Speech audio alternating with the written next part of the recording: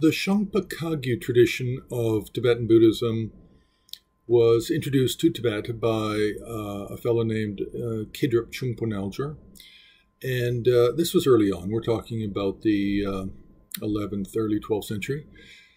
And the Shangpa Kagyu tradition had their own system of teachings. They had cycles of Tantra.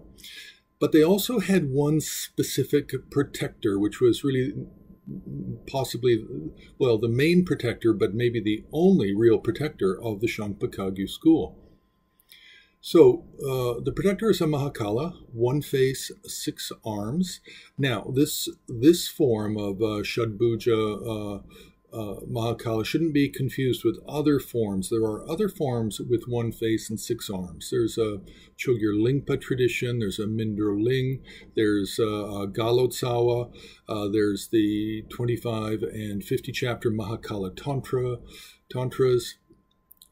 So there's other forms, but specifically we're talking about one face, six armed, which comes out of a text called the 8th chapter Mahakala Tantra, translated from the Sanskrit to Tibetan.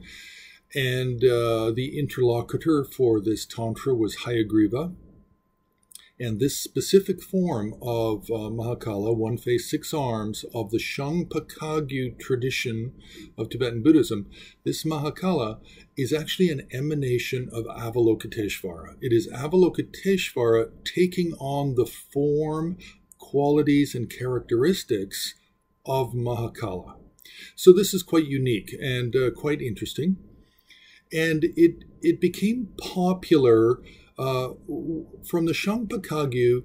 Then it went and it became popular at Shalu, and then the Shangpa Kagyu broke up into several different streams, and then there were many branch teachings for this Mahakala. So you not only have the main form, who's blue-black in color, one face, six arms, but then you have a white form for long life. You have a red form, a green form with three faces. You have a yellow form. In total, there's more than 14, 15 different forms of Shadbhuja Mahakala, of the Shangpa Kagyu. Now, he also has 5 main retinue deities, and that's Sri Devi, Kshetrapala, Takiraja, Jinnamitra, and Raudrantika. Now, depending on which form, whether it's the main form or the branch forms of Mahakala, then these 5 retinue figures can change appearance and can change names. They can be different deities entirely. For some of the branch Shadbhuja Mahakalas, you could have 4 or 5 goddesses as the retinue, Dakinis. So you can get many different variations on these. But it's enough to know that the one face, six arm Mahakala is the main protector deity of the Shangpa Kagyu, but it has become very popular over the last 500, 600, 700 years in the Sakya, Buluk, Tsarpa, Karma Kagyu.